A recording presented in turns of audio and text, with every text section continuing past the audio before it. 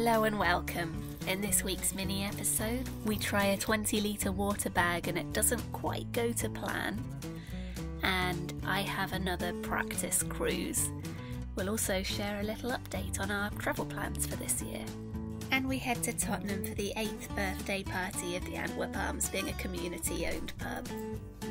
Boot, boot, boot, bobbing along. I'm Stuart. And I'm Emmie. We're child-free after infertility and newly living on a narrowboat. We're sharing our adventure here and you're welcome to join us. I'm going to test out my new water bottle and get 20 litres of water to top us up. Very exciting. And this is the bag. Unscrew this bit, fill it up, and we've got 20 litres of water. That's quite nifty though, as long as it doesn't move. Why would it move? Why would it move? Yeah.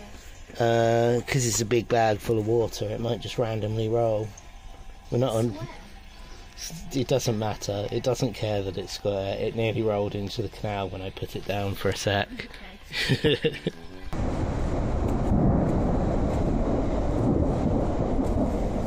I'm on my way to get some water.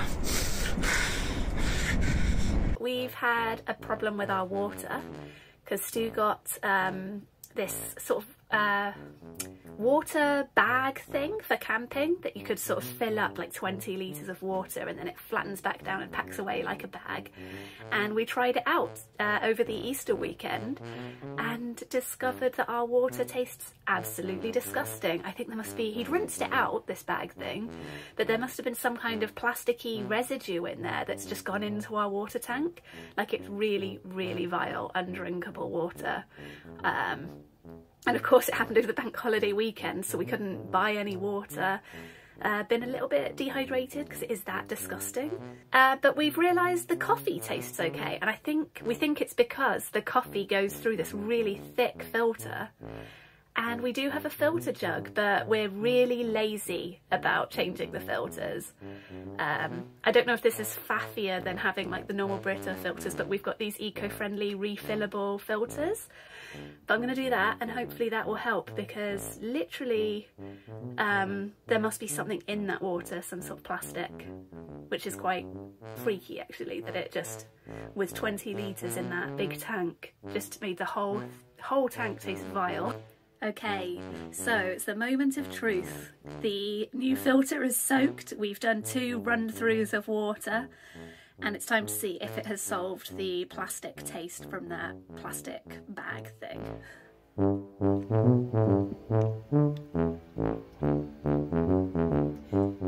It's still, I can still taste something, but it's better, like it's drinkable. Okay, that's good. Yeah, that's so much better. I have a guitar to finish, but I have a stack of work to do before that, because I'm thinking, as we're now starting to get a little bit further away from London, in a way this is where things start to become interesting, because I need to be much more careful with how I plan and use my time. So I'm getting maybe like 2 days in the workshop at the moment, so I need to make sure that anything I do in the workshop is stuff that then I can bring back here and finish off. It's the end of April already and we haven't filmed a lot this month. It's been a bit of a stressful month, we haven't really been filming, so this is kind of a fast forward to the end of April. And I think it's going to be a nice day. The sun's out. I think there's a floating market here in Berkhamsted where we've been moored for a couple of weeks. So we're going to go see that, look at the charity shops, head into London, and tomorrow we're cruising.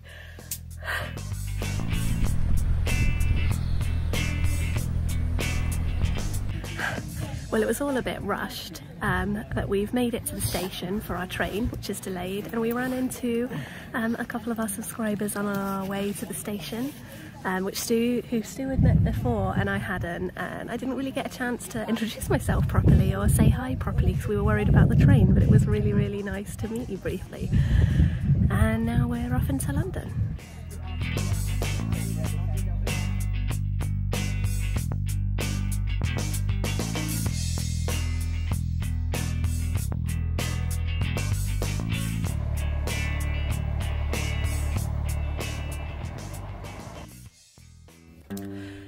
So we're cruising today, leaving Berkhamsted and heading to Tring, and a cruise we've done quite a few times now. We've been in this area for a while. The plan is for me to have a little practice at driving. Yeah, it's a beautiful Sunday morning. Let's go.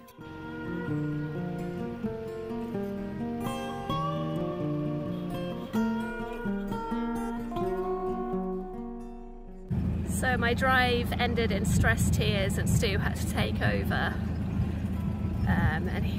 Yeah, time to try again.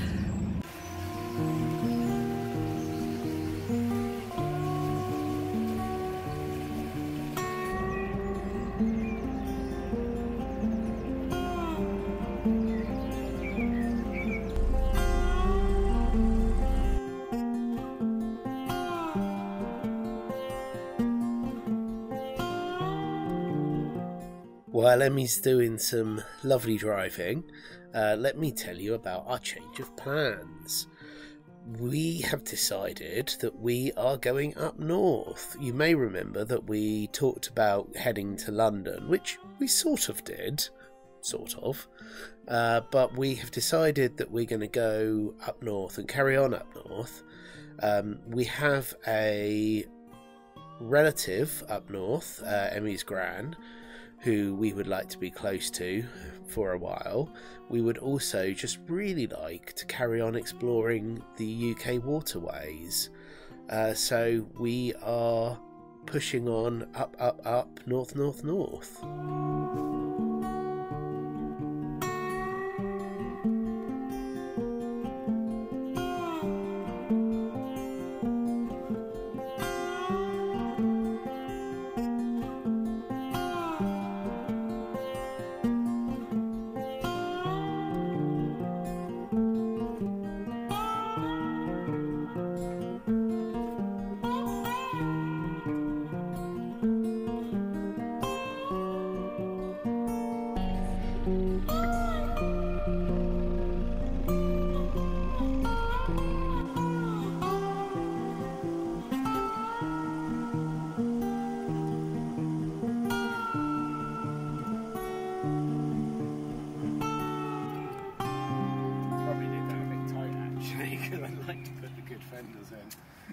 We're moored up at Tring. I managed to drive, and well, I just don't feel amazing today, and it was a bit stressful, and there was a failed attempt, so I'm really happy I did manage to drive again and drive the rest of the drive.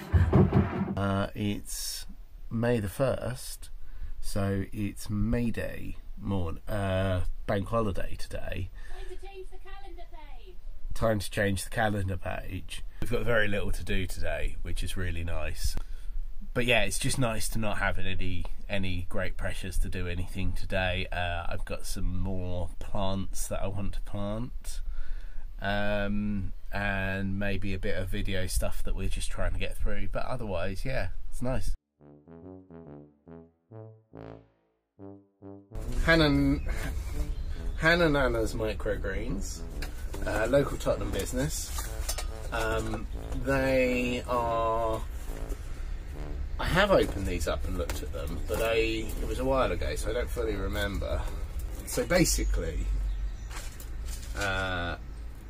water some mud. That is my first task.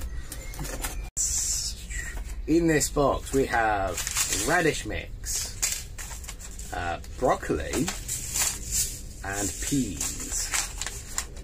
Well, these are all very healthy apparently.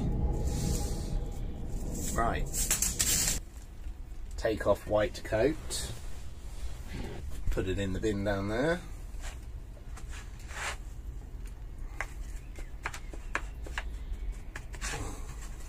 I'm doing a beautiful job. 3 trays, microgreens. Pushing down with our fingers. We push down with another tray. It says. Just says press them down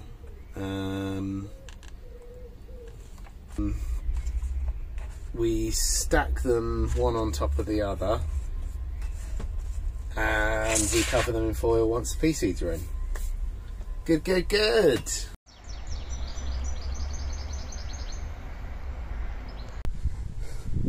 Found some more wood. It's such a beautiful day to live on a narrowboat. Look at this. Look at this. Gorgeous. I'm gonna have to see if I can drag Emmie out for a couple of seconds to have a look around. She's got quite a full-on day today. Good morning, it's Monday morning.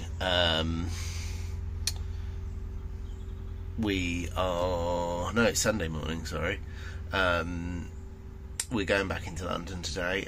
Emmie's got a market on at the Antwerp Arms, which is our old local. I was in yesterday and we were both in Friday, so it's been quite full on, but also it's quite nice, and we're currently getting to the stage now where we're moving away from London. I mean, we're back in Tring, but we're moving tomorrow. So yeah, we're moving further and further away from London. So personally, I'm just trying to make the most of it a bit, because I love living in the countryside, I love living on a boat, but I do miss London sometimes. I miss going out in London, and you know, it's been my home for 18 years. Anyway, my herbs, just having a quick look at them this morning, and they're sort of bursting. So sorry about my dressing gown, but look at this. Not herbs, microgreens. Look at those guys. And then this is the, I don't remember what that is. And oh my god!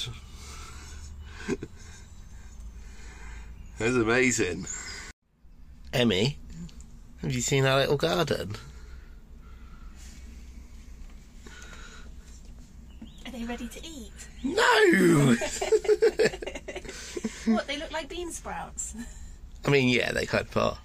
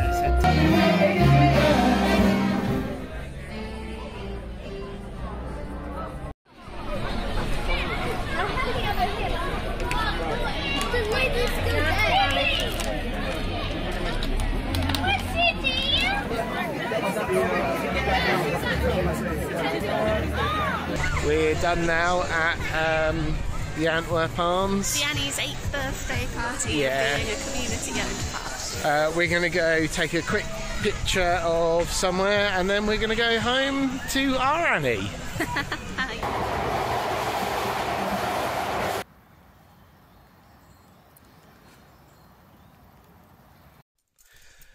Good morning, it's dark today.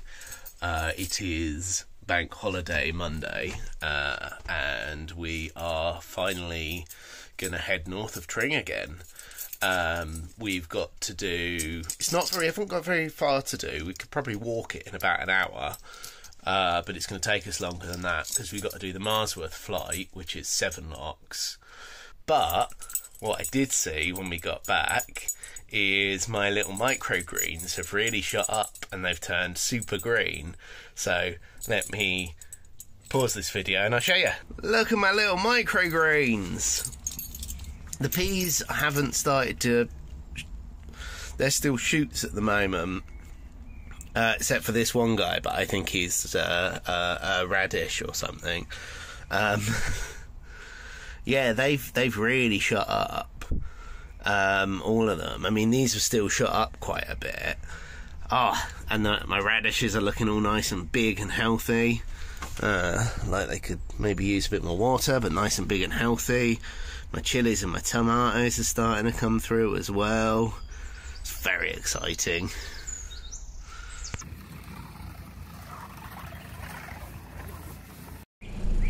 We've just set off. Not a very long cruise today, technically, just very lucky.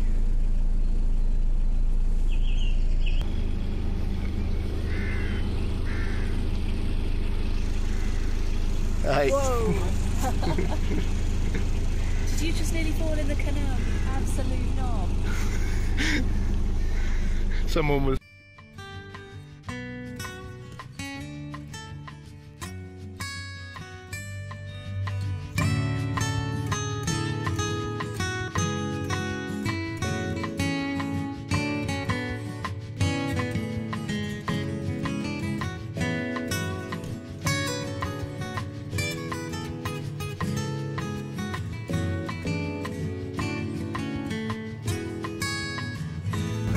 Ducks.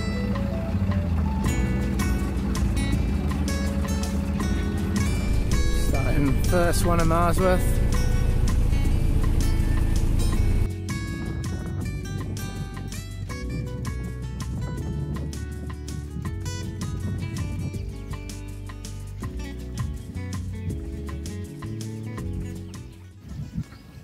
Shoo! Shoo! You need to go that side. There's a big boat coming.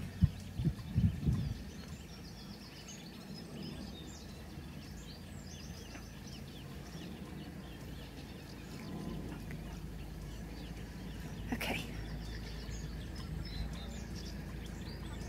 It was a windy day and we didn't want to risk harming the duck or her ducklings in the loch.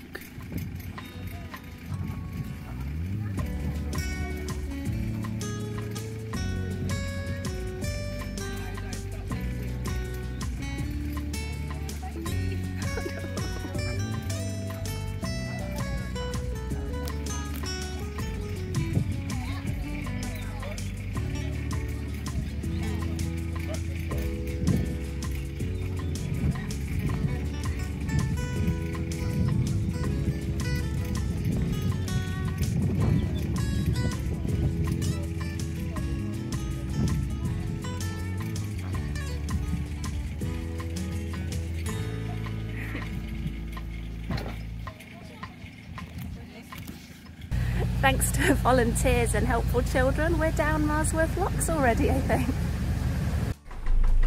Turns out it's at least 9 locks, not 7, because there's a little flight of 2 at the bottom of Marsworth. It's really pretty though. Look, this person's the old lock keeper's house, and then they've got like what looks like maybe an old waterworks that they're converted into a workshop. Plus they've got their own mooring as well. It's lovely. Oh, no, Andy's getting away from me, so I'm going to have to stop filming.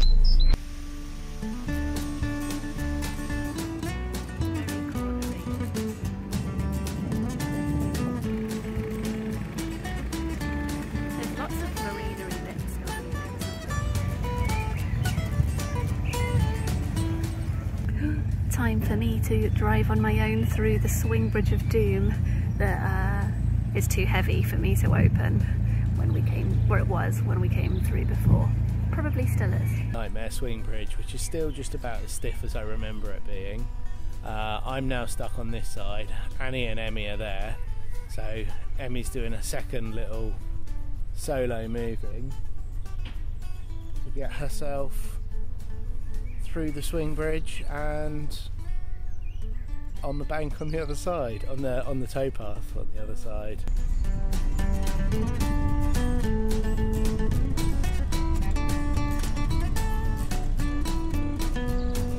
Yeah, reverse if you want to slow down.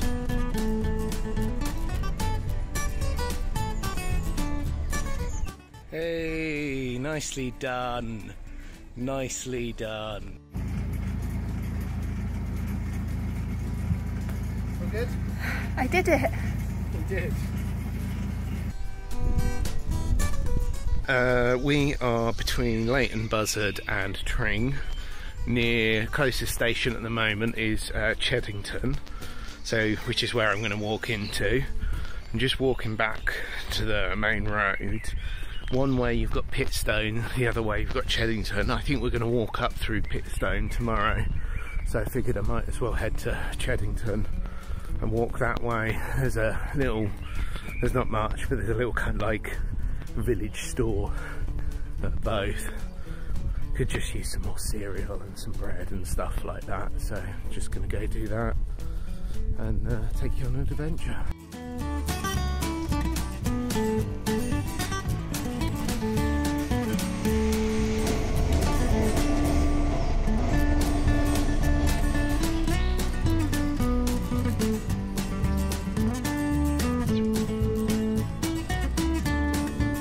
So this is the road into Pitstone one way and Cheddington the other. It's not far actually. So Cheddington is just that way, which is where I'm going to walk to. Not quite sure what's going on with this little car park here.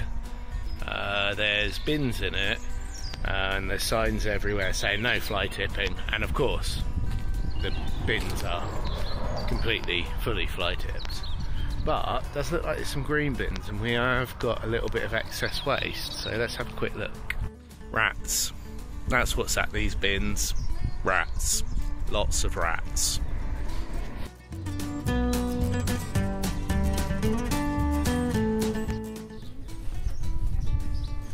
Pretty well stocked up convenience store, that. So I think those hills over there are the Downs. There's the crossing back over to Pitstone, so it isn't actually very far, but I'm going to try going down this country road here because there should be a footpath down there. Yep. Still not convinced it doesn't look like the start of a horror film.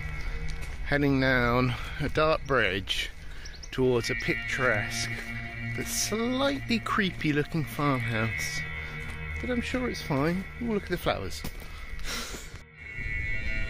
This is the continuation of the circular walk, and definitely not where I get murdered by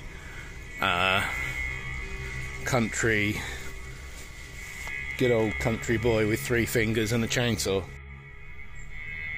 Look everyone, rusty farm material and corrugated iron.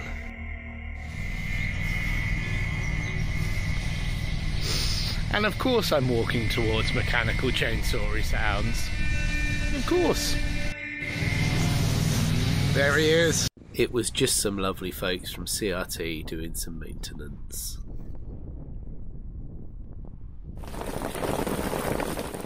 Well, thankfully he got back with the shopping before the rain started. Thank you so much for watching. We hope you enjoyed this video. If you did, please do hit the like button to let us know. And if you've got any questions, please let us know down below. See you in a couple of weeks.